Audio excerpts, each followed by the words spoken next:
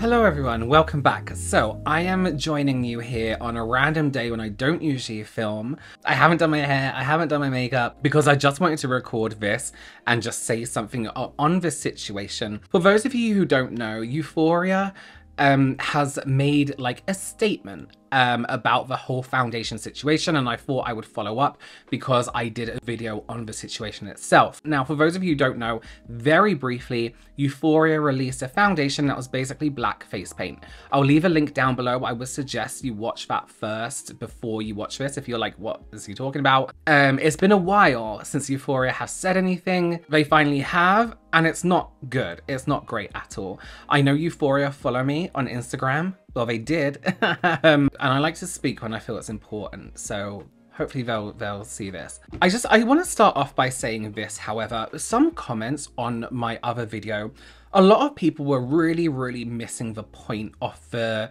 drama or the controversy here. It is totally your opinion and you're entitled to your own opinion. Whether or not brands should feel they have to accommodate every single skin tone within their foundation range. Let's say you completely disagree with me. I think they should. A lot of people don't. That's fine. I know everyone in the world disagrees. I disagree with you, you disagree with me. Put that aside. Put that whole thing aside, whether or not you think they should or shouldn't, because that's not really the main reason why people are pissed off. Euphoria already went through that, right? People were disappointed with their shade range. They then promised to extend the shade range with a lot of in-depth research in a very quick period of time. They then pretended to do all the research. They pretended to scout models and look for their skin tones and try it on everyone. They then released a product that was literally black face paint. There lies the outrage and the controversy at this point. So whether or not you believe that a brand should accommodate for all skin tones is redundant. No one cares because we've gone past that point. The brand said they would, right? Let's draw a line under that because they said they would. Then what they did is completely fuck it up and almost take the piss and be like, here's some black face paint. There is the controversy, okay? So obviously everyone's outraged, everyone's pissed off. People who sell their products have dropped them, except Ulta, they still sell them. Because evidently Euphoria now has a tainted taint. Euphoria's name isn't the best now at all. It will always be remembered as that brand that released that black face paint and told black people, there you go, that's good enough. So I just wanted to say that because a lot of people are like, not all brands have to cater to all skin tones. Okay, fine, in your opinion, but they said they would, right? And then they did it in an uneducated, horrible way. Okay, so I'm recording this on Tuesday, so it was Monday, I believe. Euphoria put up a statement or a post on their Instagram account, right? And on their TikTok as well.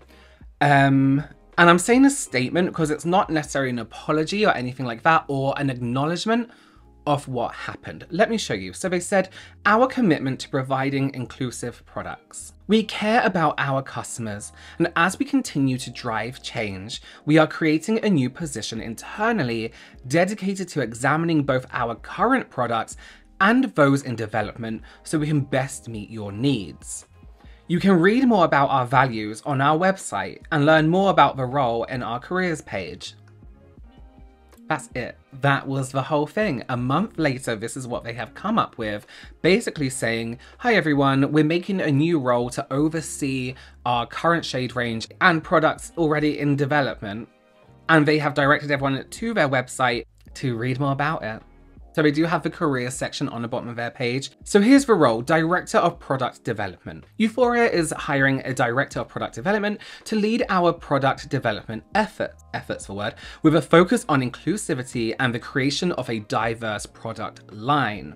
This role will be instrumental in ensuring our products cater to a wide range of skin tones and cultural preferences. The ideal candidate will have a deep understanding of product development process, project management, regulatory requirements, and marketing strategies, coupled with a strong commitment to DEI principles. Here's the key responsibilities within the product development part of this role, right? I want you to bear in mind this is going to be one person by the looks of it. Manage the product development process from concept to launch, overseeing product lifecycle from creating the marketing brief to delivery at the warehouse, including formula development, packaging development, COGs and margin, ensuring alignment with Euphoria's brand values and DEI goals. Deliver to brand strategy and ensure innovative product concepts, unique product positioning, ingredient and formula storytelling, technical innovation, and on-time delivery. Serve as the primary contact with third-party labs to source innovative formulations by providing formula feedback and product expertise to lead the product development process. The job role, the responsibilities go on and on and on. This is for one person. I really don't think that this one job role is going to be the answer to all their bad, negative things that have been happening. There's a lot going on within that role. I'm assuming it's going to be one person of color who is going to take on that role. Probably be pretty underpaid because they clearly don't have a budget to do like a whole, shade extension range. But then again, I don't know the business side of it. So do with that what you will. I want to talk about the statement. This is extremely, extremely disappointing and worrying. In fact, I do wonder, would it have been better had they not said anything at all? Because this gives even more we don't give a fuck than releasing that black face paint that they did before. We care about our customers, and as we continue to drive change, we are creating a new position internally dedicated to examining both our current products and those in development so we can meet your needs. I do not believe there are any products in development in terms of shade range extensions. I don't think that during this time of people questioning the ethics of this brand, they sat down and their initial response was like, quick, extend the shade range.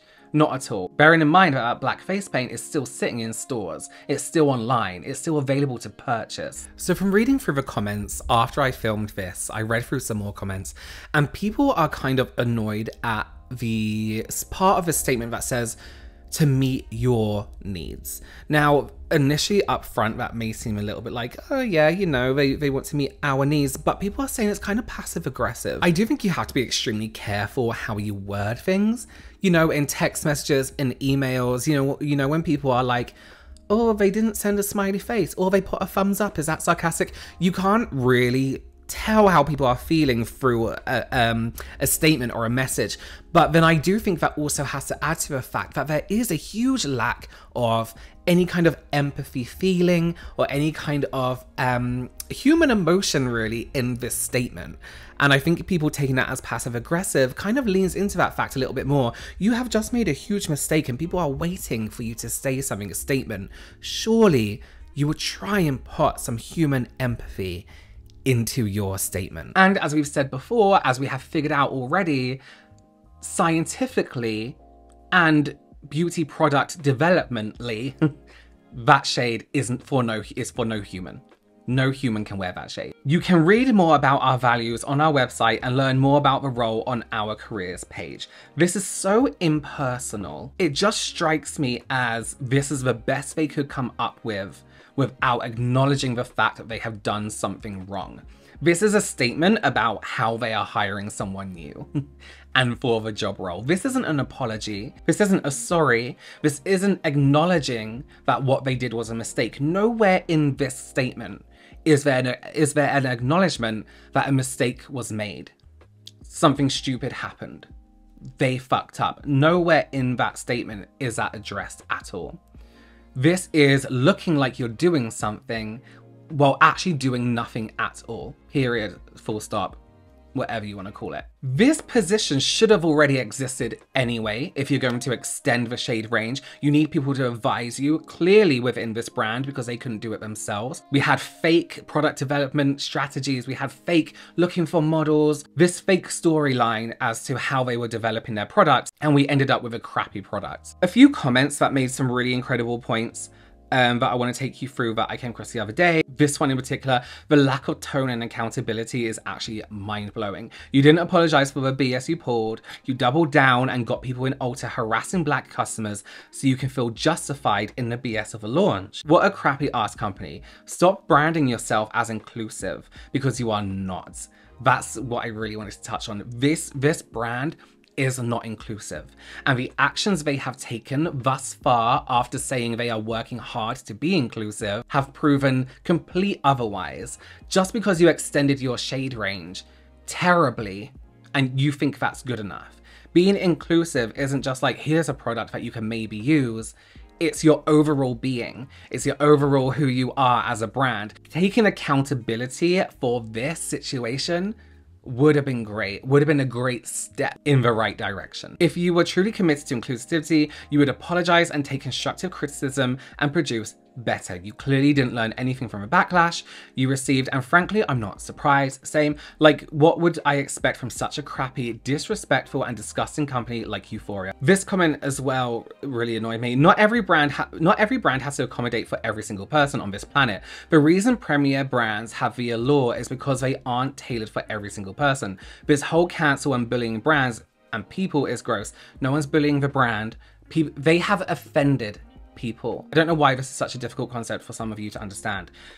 Again, not every brand has to accommodate for every single person. Redundant because a brand said they would, right? They made a promise to dedicate time and money to extending their shade range so they can make it inclusive. I also wanted to read this about the position itself. Just went to look at the job. Why is this a DEI director and product development position? It's like 3 jobs in one.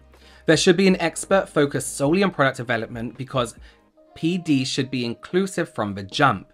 Then there should be an internal DEI consultant with experience in new media, artist relations, comms, inclusion, and the corporate and customer level, who works with product development, marketing, and all departments to ensure all efforts are made for continued inclusion across the brand and its identity.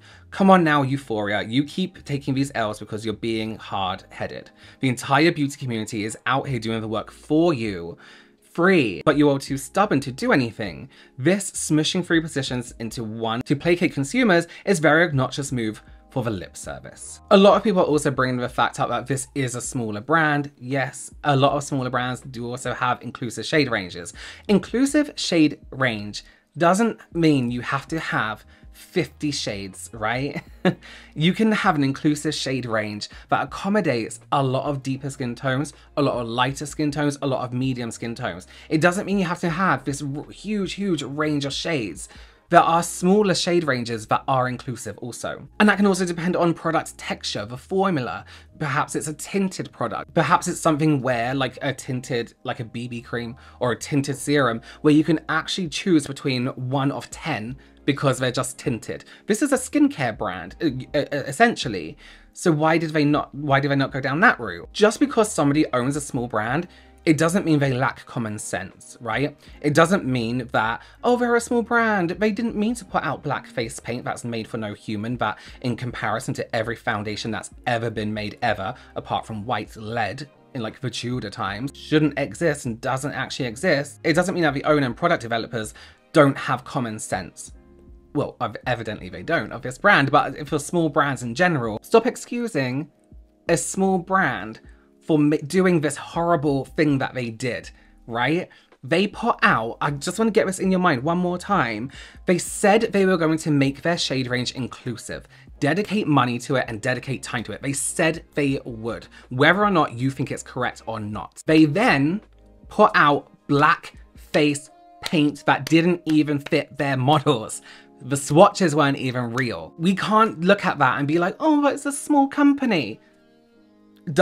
Okay, does that mean they can do whatever the fuck they want? Does it mean they can, you know, create whatever product they want and be like, here you go, we're a small company? No. I know I could say we're just a tiny brand, and that just doesn't excuse the fact that some of you guys do not feel seen or included, and that is unacceptable. I'm extremely sorry that we did not do a great job by you guys with this launch and with this product. Stop excusing people for being foolish, for being a fool. A lot of people have said, and I totally agree, if you are a small brand and you don't have the money to make that shade range yet, don't do it. Stick to your blush, stick to your lip products, stick to an eyeshadow, stick to something that is inclusive. This is a skincare brand. How about you make a lip balm? Anyone who has experience in makeup could not look at that shade range and call it inclusive. Full stop. All right, well, and we have to remember as well, A lot of people out there probably aren't offended by this. There's probably a lot of people out there, it's like, it doesn't concern me, doesn't bother me. Of course it wouldn't. But then there are also loads of people out there who this is very offensive to. And I am frustrated one for them. I'm frustrated because the brand thinks everyone is stupid. And I just hate it when companies make really fucking stupid decisions. It's so ridiculous. All right. Well, thank you so much for joining me. I'm hot. See you soon. Bye.